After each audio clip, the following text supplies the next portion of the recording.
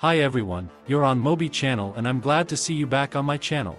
And I'm also glad that today we have something to talk about, because recently a new episode of Skibidi Toilet Multiverse by Dom Studio was released. And despite the fact that this episode will be divided into two parts, there is a lot to talk about, so be sure to like and subscribe to the channel. Let's reach the mark of 500,000 subscribers, and also do not forget to like and join my Discord server, because it is there the most new leaks of information of your favorite universe Skibidi Toilet. But anyway, we begin. Part 1 of the 34th episode continues from the point where the last 33rd episode ended, specifically in the location where the enemies forced the Titan Clockmans not to engage in combat. The enemies did it in a very clever way, because if he does not hold back this area with his own forces, the Titans and he himself will suffer greatly. Therefore, Titans TV man and cameraman enter the battle with Scientist improved Astro Skibidi Toilet.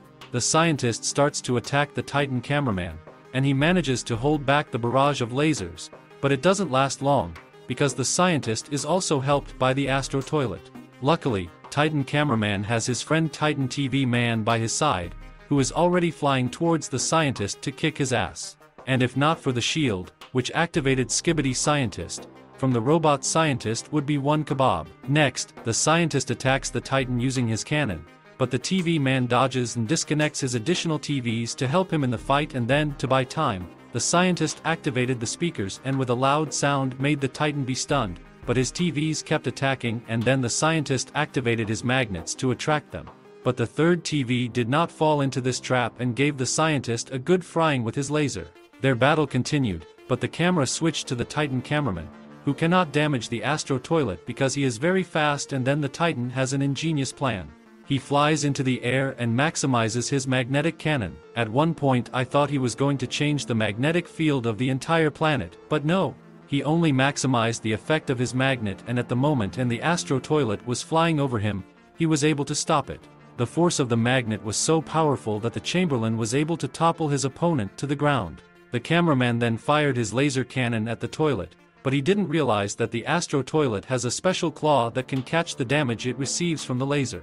The opponent took advantage of this and reflected a blow to the Titan's cameraman. From the resulting blow, the Titan's hammer fell directly on the Titan Scientist's head. And frankly, it looks very funny. Here's a look at what it looks like.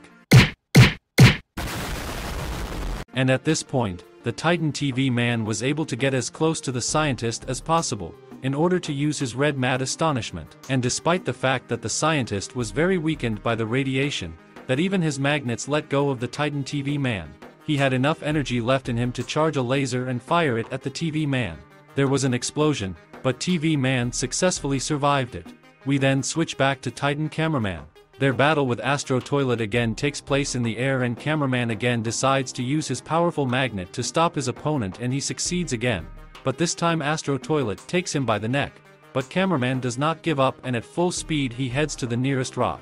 Cameraman is on top and he decides to end this fight once and for all, but the opponent also activated his cold weapon, and at the moment when cameraman tried to hit Astro Toilet, Astro was able to pierce his arm. But the Titan was not confused, but only increased the tension in his arm and directed the sharp end of his opponent's blade right to his eye, and although cameraman did not fall into a rage, he still managed to damage the improved Astro Toilet. But he didn't kill him. Looks like this toilet is also controlled by someone, because if it wasn't, the Astro Toilet would have died from the damage it took. Then the opponents decide to tactically retreat, or everything goes according to their plan. Further, you will understand why I said so. Titan Skibidi Scientist tries to teleport, but Titan TV man starts to absorb teleportation energy, and Scientist would not have moved, but Astro Toilet hit Titan TV man and it interrupted the portal absorption. The Astro Toilet then said goodbye to the Titans and flew away very quickly, and the Scientist was able to teleport safely. But Titan TV man does not intend to let them go there quickly and just let them go, so he went after them. Meanwhile, Titan Clockman was holding the missile sight so that they couldn't reach the target. Titan cameraman asked with a gesture if Titan Clockman is okay and what if he stays here alone, because cameraman wants to help Titan TV man to catch and kick the ass of the enemies. And Clockman shows with a gesture that everything is fine and cameraman can safely go and help his friend. But suddenly someone moves into the same location, and judging by the smoke there are a lot of them. The Titans looked at each other, and then when the smoke began to dissipate we were shown who teleported here. it was Skibidi cyborgs and they are very aggressive. Next, the Titan cameraman prepared for battle and that was the end of the first part of episode 34. Well, I guess part 2 will show us how the Titans can handle so many dangerous opponents. I think that Titan Clock Man will release the protective barrier and at the moment when the missiles will be close to the ground, he will activate the protective barrier in which all Titans will be and thus they will destroy a large number of dangerous opponents and stay alive. But this is just my theory, and what will actually happen we will learn only in the next episode. Also write your theories in the comments, because who knows if you can guess what will happen in the second part of the 34th episode. Also click on this video that's on your screen right now. I tried really hard on it, but it didn't get much attention for some reason.